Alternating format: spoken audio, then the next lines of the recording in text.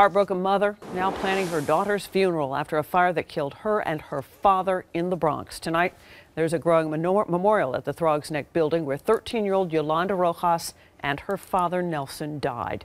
Eyewitness News reporter Candace McCown spoke with the little girl's mother today. There are many heartbroken people inside of this building that knew that father and daughter, but perhaps no one more heartbroken than the mother of that 13-year-old girl who arrived today from the Dominican Republic.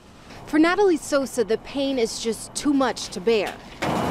Her youngest child, 13-year-old Yolanda, and her father, 62-year-old Nelson Rojas, were in their fourth-floor apartment in the Throgs Neck houses Sunday when a fire broke out.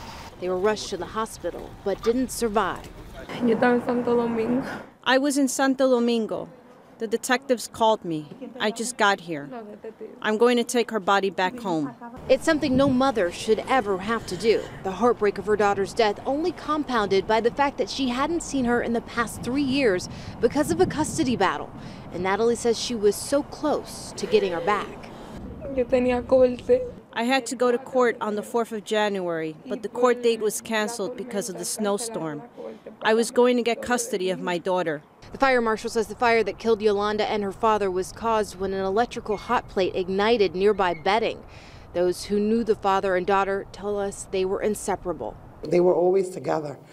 You know, you never saw him and not see her. They were always together. Yolanda's godmother said they came to the burned out apartment today hoping to find something of Yolanda's to hold on to. A lot of her things were burned. We were able to salvage some of her belongings to remember her. Holding on to all they have left, memories of a child who's gone too soon.